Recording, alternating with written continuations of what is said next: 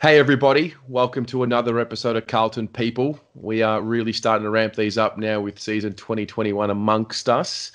I've got Jake with me here, and maybe I'll let him tell you all about himself. Jake, what's happening, man? Hey mate, good to be on. A bit about me. So I've obviously been a Carlton fan my whole life. My old man was the first member of his family that was born in Australia, so we kind of got the Baggers by default, thank God. Mum's Richmond, so it could have gone either way, and I still reckon I won that deal. And yeah, I'm a sports writer for Zero Digital Media as well, so I feel I've got a pretty good investment in the game of footy. And yeah, the Baggers have been the number one priority for the past 27 years of my life. Fantastic, mate. We're gonna unpack a lot of that because there's a lot to get through. I love talking to guys like yourself who work in what I call new media. Yeah. The new space, the emerging space. I think the mainstream let's just say mainstream sports media for now. I think there's a bit of a shift in the industry, and so I think we'll touch on that a bit and how that's going for you. But we should obviously start with the Bluebaggers. You mentioned you were born into the family, so you were handed the club, luckily, and you're 27. Is that right? Yeah, 27 this year. 27 this year. So you and I aren't that far apart. I'm 29. We've lived through a very similar experience, which is we haven't seen much. No. What's your first memory?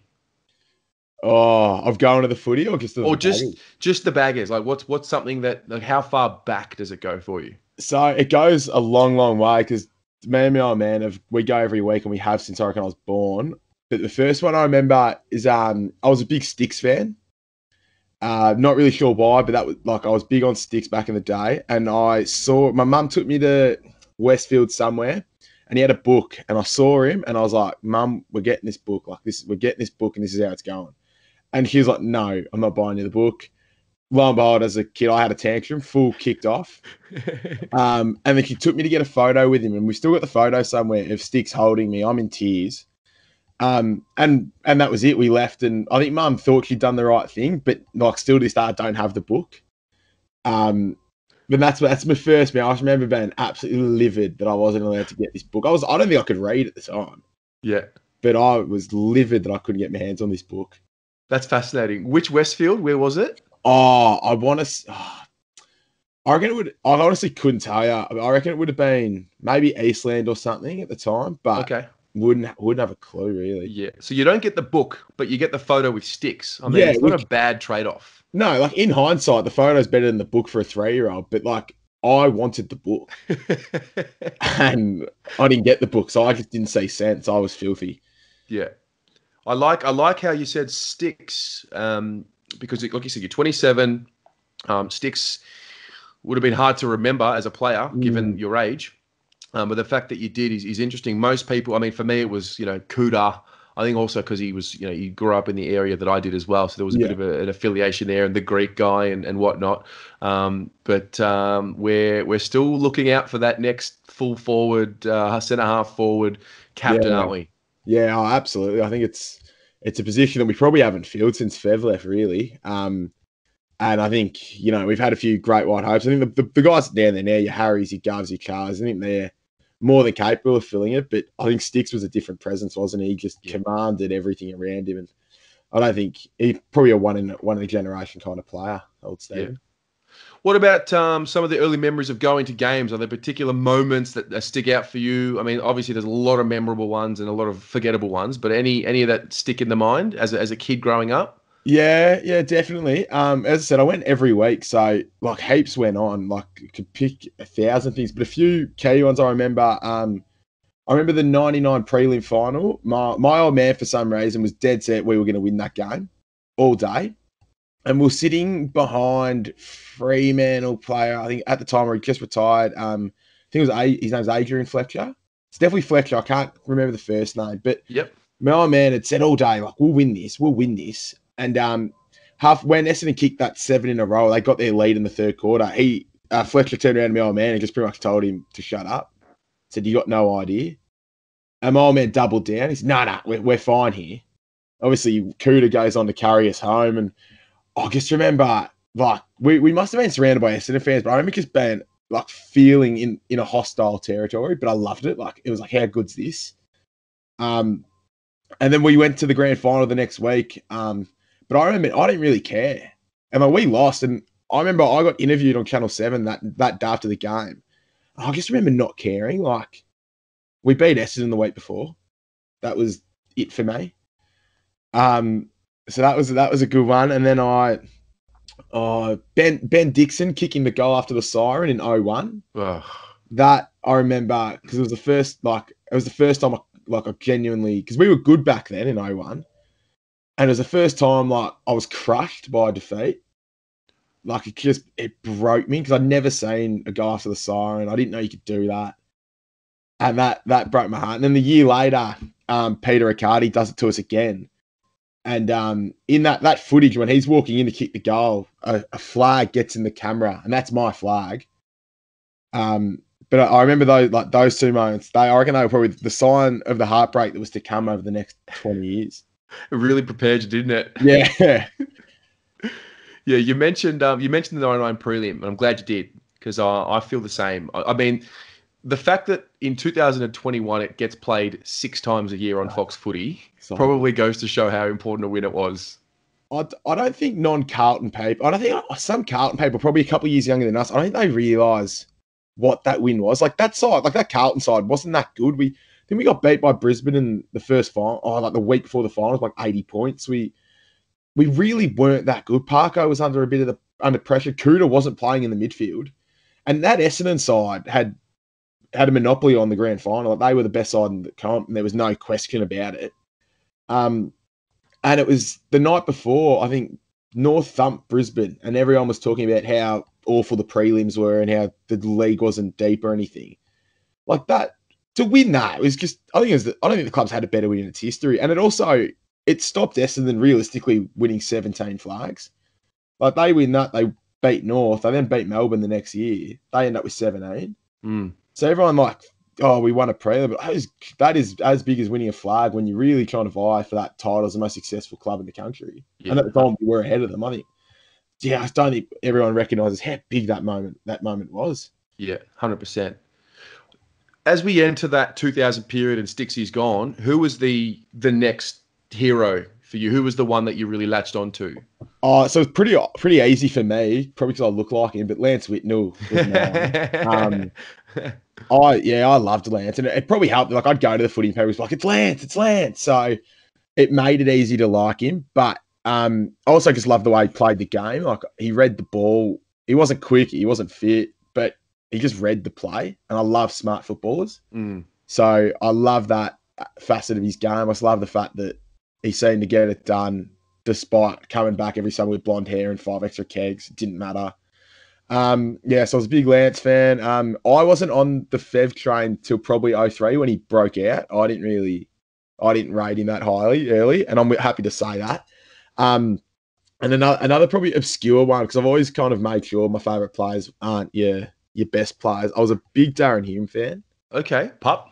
Yeah, he was hard as nails, and I was always laughing when he played. Like he'd try and take on the biggest bloke, or he'd always try and tackle the biggest bloke. And I thought that is the greatest asset. Like this bloke just wants it. Like he genuinely wants it, and I love that. But yeah, then if we got to 02, and that's when it all kind of went to hell. And then I think that's probably when you look at that list now, or that playing group now. Like I've watched a few games from a channel on YouTube from that time, and trying to find a player there that you go, how good's that? Because you got your Rats and your Andy Mackays, your Braddles that are all coming to the end, and there wasn't really those players that were coming through.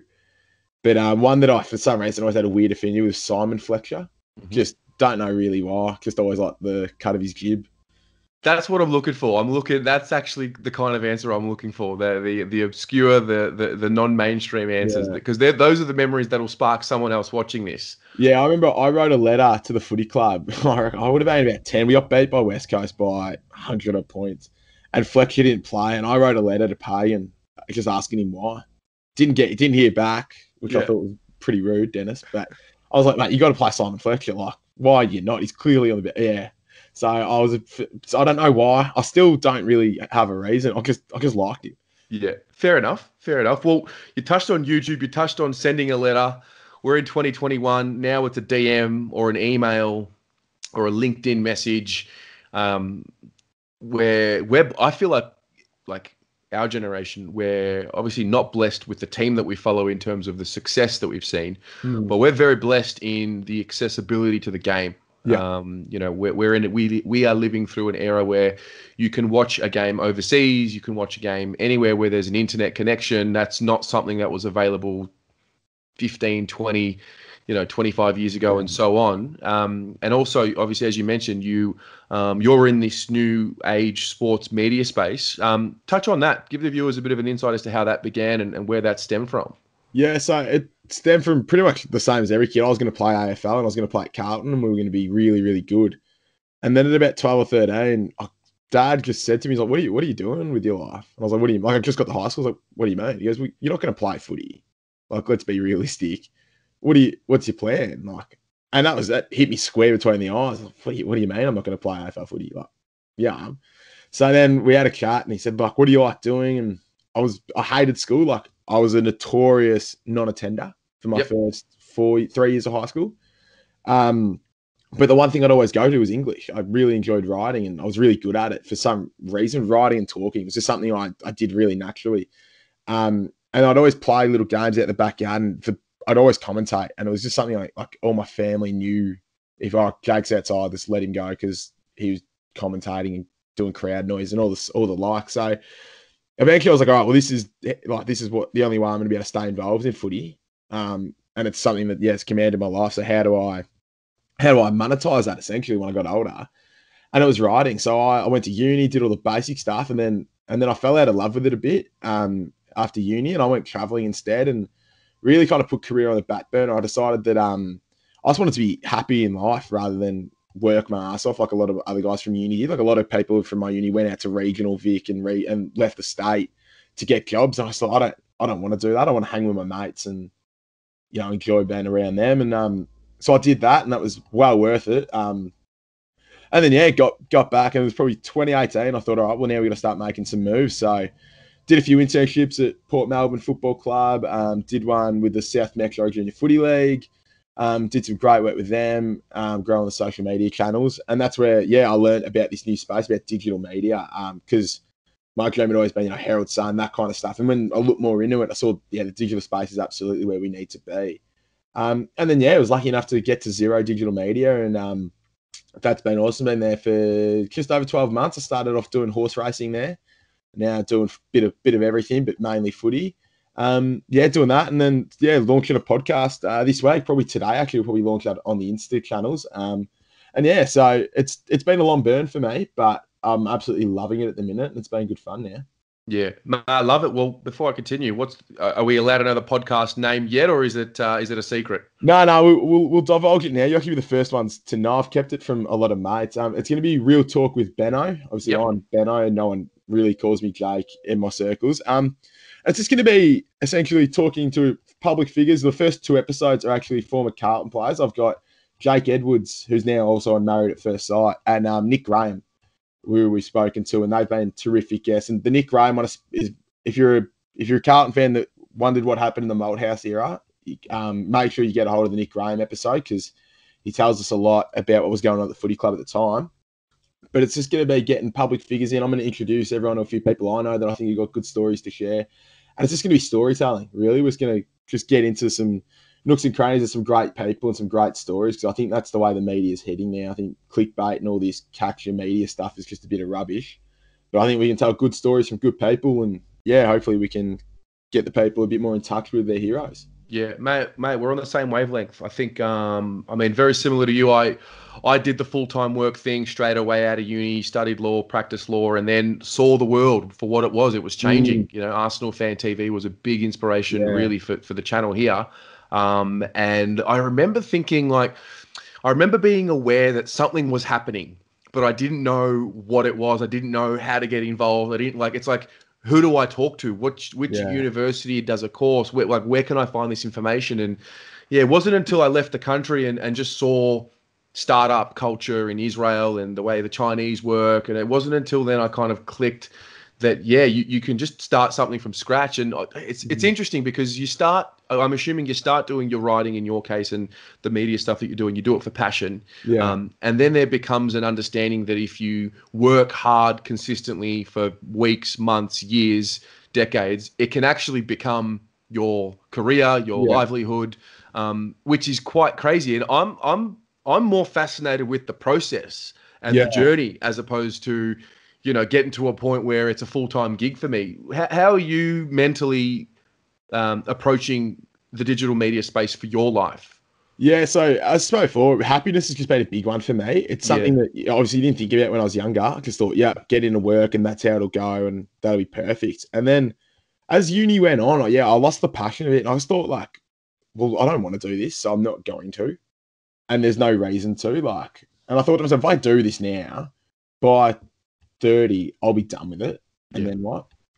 So I left uni and I went traveling and worked. And I worked in all sorts. I was a manager of a cinema, and I don't really like movies. Did that. I worked in retail. I pretty much did it all just to get by and just enjoy hanging out with mates. And then my nephew was born in 2015, and that was a life changer.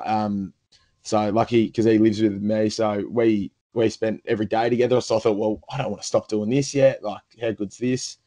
And then it was just, as you said, just saying what people were doing. And I remember the time I went to uni was probably right when podcasts were starting, and a lot of our teachers was just telling us, nah, it's not the space. It's not going to go anywhere. I think it was a bit of dinosaur kind of stuff about it. Like they just didn't buy into it. So I didn't really get taught about that kind of stuff or all this kind of stuff. And I think it was a boat I missed out on. I think it's why it took me a bit of time to get into it. But I think COVID's been great for me. Like obviously people have had it tough and it's been awful and like not going to footy and people have lost jobs. But I've been one of the very lucky ones. Like I was in a job I hated and I got to leave that like voluntarily, but I just got to make the choice to leave. And first I took time out just to get away because it was not a healthy environment COVID wise. And then as I was away, I thought, this is awesome. Like I'm getting a chance to step away and with the support of my family and friends and do stuff I'm really passionate about and I really care about. And then Xero, I got more work at Xero, and obviously that developed, and it was really lucky for me. Yeah. And it was just observing that, as you said, that startup idea, it's not ludicrous. If you enjoy what you're doing, you can make anything work. Yeah. If you were to put the work in, for sure. Yeah. My challenge with the AFL industry that I've noticed is I'm not sure what it is for your end, but from my end, there's just no agreeing principle that a YouTube channel is media. 100%. It's going to come eventually. I think it has to, but naturally things in Australia, we're just a conservative culture. New ideas are originally met with a little bit of pushback. If it ain't broke, don't fix it, blah, blah, blah.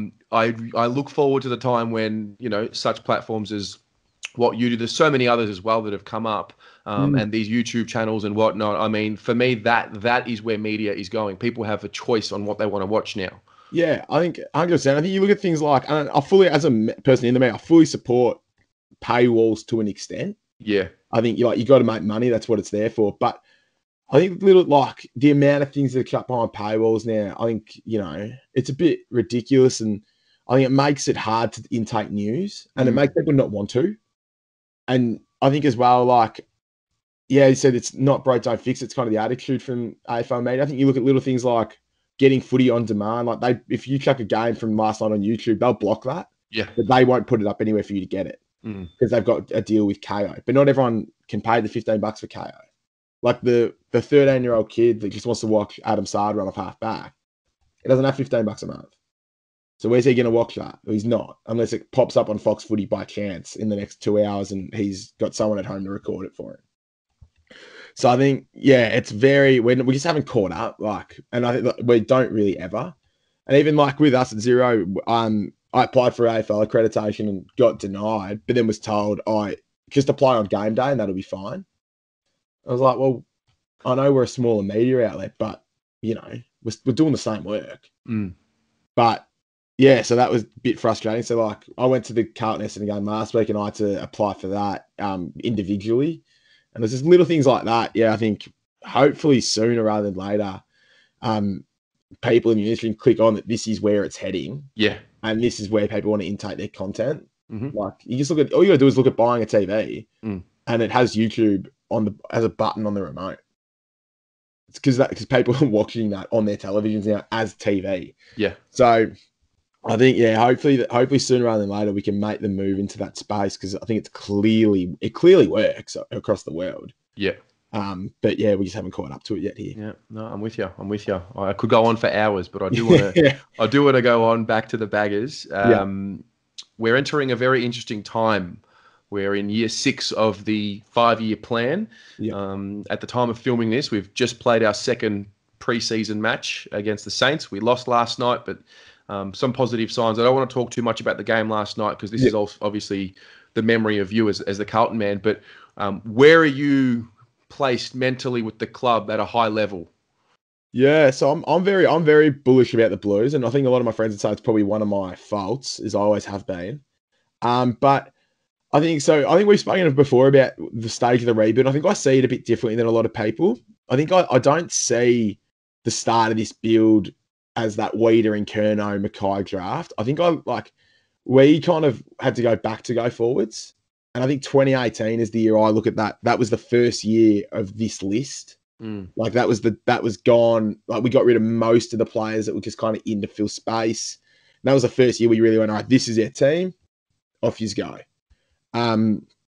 But yeah, I can understand why a lot of fans would be saying this is year 6, because it is technically been a long time in this build. I think the list is in great shape. I think the boys they're looking good. Like all the guys like Paddy Dow looking good. Lockie O'Brien looked good last night in patches. And obviously we've recruited really well, which I think has been a real big problem for the football club over the past 20 years. But we've recruited really well. Everyone seems to be doing the right things. And yeah, I don't think there's any reason why we won't play finals. But having said that, if we don't, I don't necessarily think it's a failure. I think that gap between 6th to 12th is actually very, very competitive. I think it's probably the hardest year there's been to make that jump. So if we don't make it, I don't think it's the end of the world, but I can understand why people would see it that way. But I think we make it. And honestly, having lost so many games for so long, I'm just happy to win games again.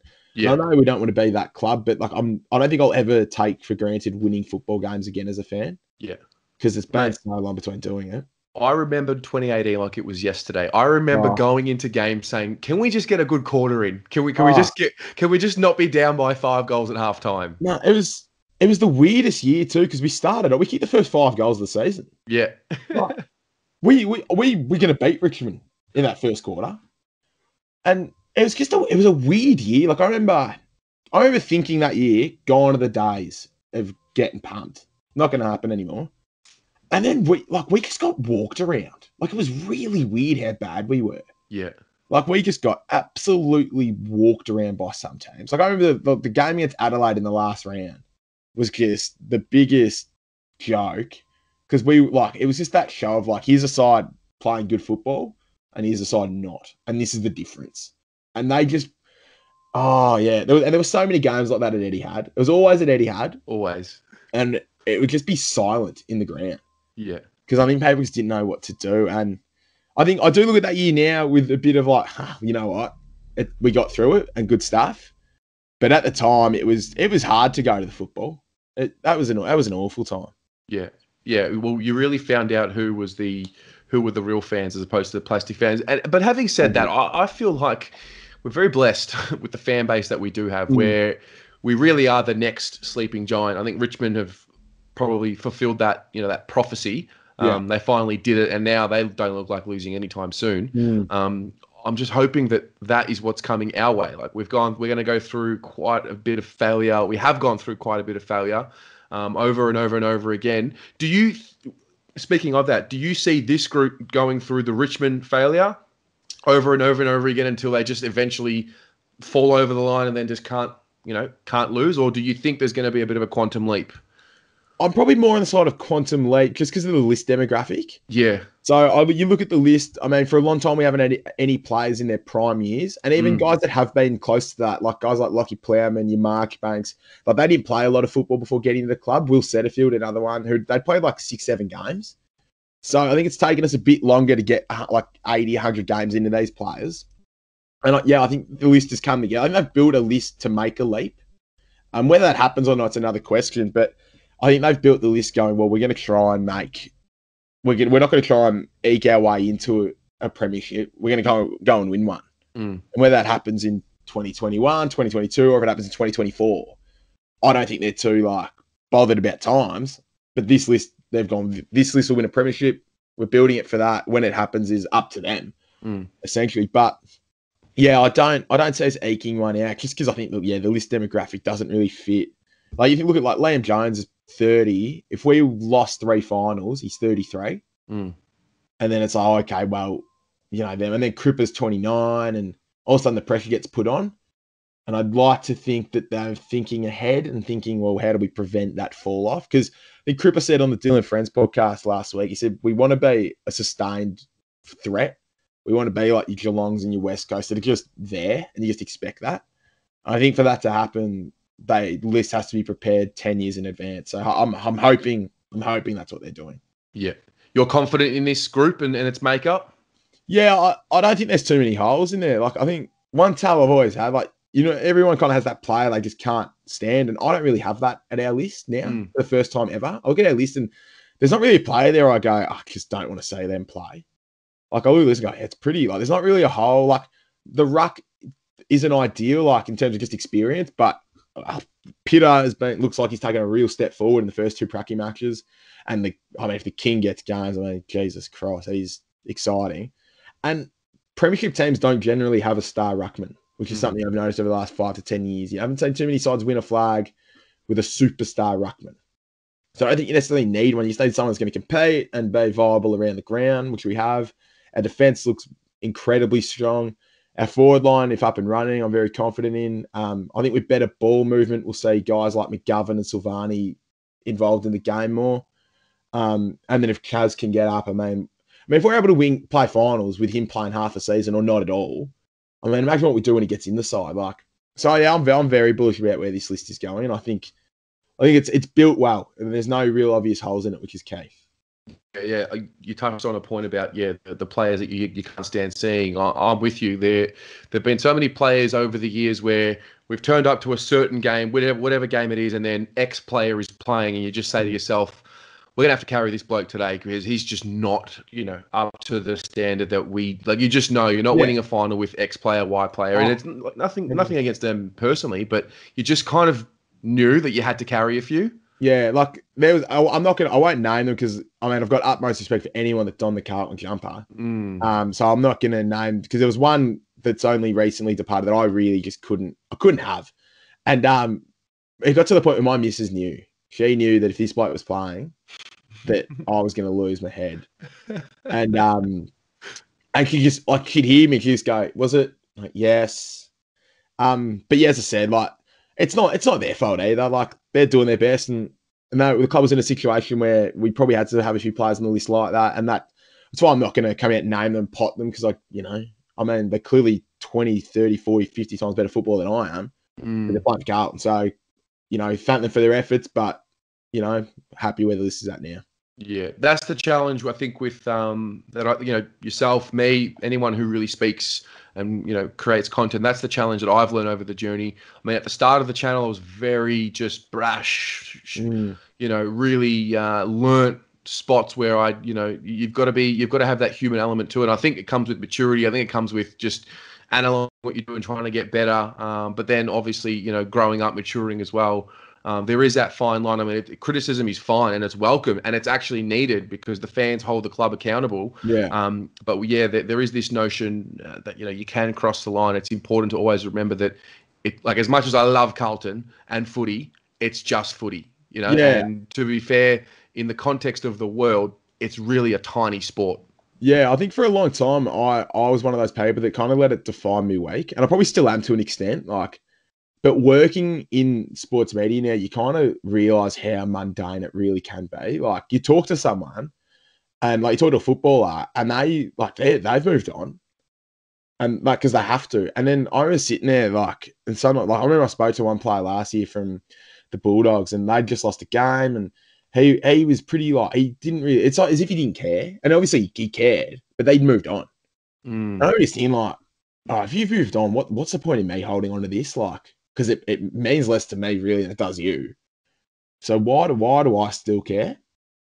But I think in terms of like player criticism, it's needed to an extent, but I think too often people look to do it. Like I think scapegoats are just massive for footy fans, and I think one that I'll defend to the hill and from Carlton that I love is Lockie Plowman, and he's my favourite player.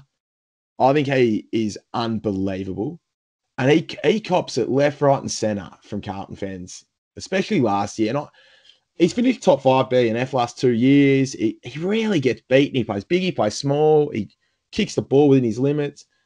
And I think we've got to be careful about that gang up mentality because, I mean, some people might be able to deal with it. But if you're saying, every fan, like just you getting hammered week in, week out, I think we don't know the toll it takes. I think we need to be very careful about scapegoating easy players or potting blokes without knowing what's going on. Yeah. Like people potted Cripper last year, but he had well-documented off-field issues and his shoulder popped out 3 times. And it's like, well, if you had that at your job, you'd probably suck at it too. Yeah. So it's definitely, there is a space for criticism, but I think we just need to be so much more careful than what we are. Yeah. About what we're saying. I feel like there just needs to be an intellect to it. I mean, one thing I've noticed, obviously, been doing the Blue Abroad thing for a couple of years now. So reading through comments, it's been something I've been doing for years, and you sort of learn trends and, behaviors. And I find that a lot of people, you don't know what's going on in people's lives. Some people are doing it tough. Some people did it extra tough last year with COVID. And it's almost like they're waiting for the footy to start because they're so angry with what's going on in their lives that they're not either addressing or they're not able to fix or not willing to fix, that having that ability to tell someone else what they should be doing is that escapism for them. And it's that allows them to feel a bit better about themselves as opposed to looking themselves in the mirror and fixing what they've got to fix up. And that's tough. And that's very tough. And you mentioned Lockie Plowman. He's the case in point. I remember I did a review in, I think it was the first year it would have been like the 7th video I did of the reviews. I thought he had a poor game. I thought his body language was poor. I think it was the game Liam Jones got knocked out in 2019. And there was a piece of footage where he was smiling. And I took that really, I didn't like seeing it. I was just really hurt seeing that. And I lashed out. And the second I watched it back, I was like, what are you doing, mate? Learn. And I'll never do that again. And literally, this channel changed from that moment. I realized what I wanted to do with criticism, and not criticism, but just with analyzing the game, how I wanted to do it. And it wasn't that way, I'm 100% for if you say something you don't like, say it, that's fine. But there's 2 things to that. One, address it that you don't like it, and it might not be what I think it is, but I took it this way. And that way you're not having a go at the play, but you just ignore it. You're just saying that I took it this way, and that's fine because everyone can interpret things how they want. And that way you're just clearing it up that you're not saying it's fact, it's just your opinion, and that's completely good. And 2 is knowledge. And I think knowledge is a key one because obviously I think we're in a fortunate position. We get access to a lot more knowledge than some other people might just because of our jobs. But people I think Mitch McGovern's a case, he cops a hammering, and fair enough at times. He's been not superb for us, but his role is critical. And I think some people don't always understand that or what he's trying to do each game. And it would change week to week, and we don't even really know every week. But some people go, he's only had 6 touches, he needs to go. And it's but he's had 3 score involvements. So, all right, 6 touches isn't enough, but 3 score involvements is heaps. So, his role, he touches the ball, we score. Okay, so you can't drop him because he's involved in scores. And I think people sometimes just say your simple stat line, and it's fair enough. It's 100% fair to not look too deep, and if you don't want to, that's fine. But I think that's where I sometimes get my back up a bit, because I think oh yeah, right.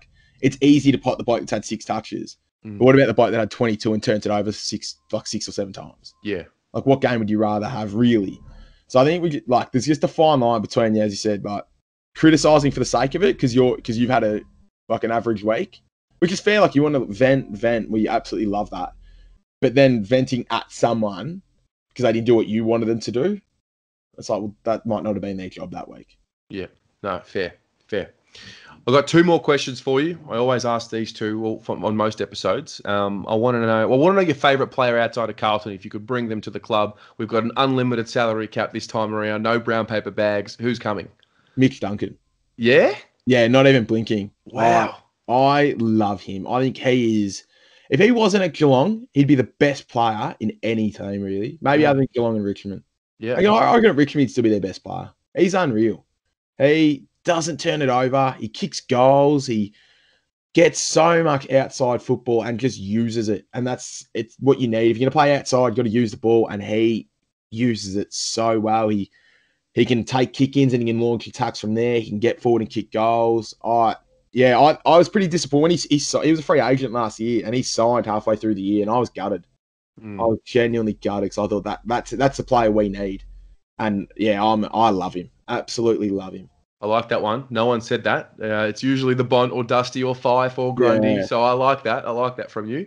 Final question, and this will go down, in the history books. We'll look back on this in a decade. When does this group win the premiership? When do they lift up the cup? Oh, I'll probably say 2023 is probably the year. If you look at the demographic of the list, that gets Cripper to 28, I think. It gets Walshy to 23. And I think that's the key. Them two, they're the bookends, really. Like Walsh and Cripper will probably only play 8 years together. And then Walsh might not even be his prime by the time Cripper leaves. So I think get Walsh close to his prime, Cripper just at the end of it. I think that's our sweet spot. So I think everything in between will be coming together. Hopefully we recruit again this year, which I think the club has said they're going to do. Who exactly the targets are, I'm not quite sure at this point. But recruit again, it's top up. Charlie gets fit. And I think 2023 probably looks as the boom year for me. Yeah, I love it. I think it's the most common answer so far. It's there's plenty of time. I think exactly what you said as well. There's the bookends. There's the Walsh and the Cripps. And if we can recruit well again, do you think do you have anyone on your mind at the moment for recruiting for the end of 21?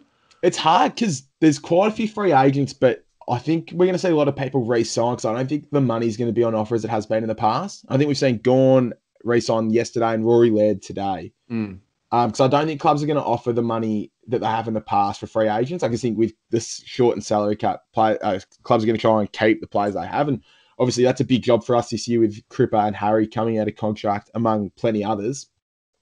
So I don't think we're going to go and get the big $900,000 player again. But I think, I don't know an exact player, but I think if we can get a key defender, although I'm a big fan of Luke Parks, who we got in the draft. He looks like he's a great intercept marker. And then obviously we got Markshire there as well if he gets fit. But if we can get another key defender in, just as cover, and obviously someone that can just blossom behind Liam Jones because he's 30 already. And then another A grade man. I think Zach Merritt's obviously the one that's been spoken about a lot. I think he'd be a big player in our side, and I think a lot of people might not recognise the work he does because he's in a pretty average side because Essendon suck. Yeah, but we love it. Oh, it's so good. But I think his foot skills would be. I think we saw last night how critical it would be going forward, especially when the forward line broke down. If we can get Zach Merritt in, I think we can. I think Essendon aren't going anywhere anytime soon. We're clearly going to play finals, and he hasn't won one yet, so it's a pretty easy sell for mine. And if we can bring him in the door, I think it opens up our midfield terrifically. And also, it's a deep midfield. And I think we've had one of those probably ever, really. So I think, Zach Merritt, if we had to pick one, but if we can just get a key defender and an outside mid, I think that's pretty much all we're really lacking at this stage. Love it. Well, mate, it's been the quickest 38 minutes, whatever it's been, I can remember. It just flies by once you start going, it just flies by. Mate, could go forever. Yeah, but really appreciate your time. Appreciate your work. For those in the audience who haven't seen your work, where can we find you? Yeah, so you can go to Zero Digital Media, or the easier way is on Facebook and Twitter, Zero Hanger. And then you can also follow me on Twitter. And then there's the podcast, which will be on Instagram today. Yep. Real Talk with Beno. As I said, 2 very good episodes with 2 great Carlton people, Jake Edwards and Nick Graham, and some very good insights into what the football club was like and probably a darker time. So make sure you get onto those. They'll be out in the next week or 2. But yeah, Zero Hanger is probably the place to get most of my news. Perfect. Well, I'm going to put them in the description below, some links in there as well. I'll get that podcast link from you as well and chuck them down there. And mate, looking forward to 2021 and looking forward to seeing you over the next few years and having a chat once we've got that flag. Yeah, mate. Looking forward to it. I can't. We'll bump into each other on Lygon Street, I'm sure, once the No party doubt. No doubt, mate. Go the Baggers, hey? up the Blues.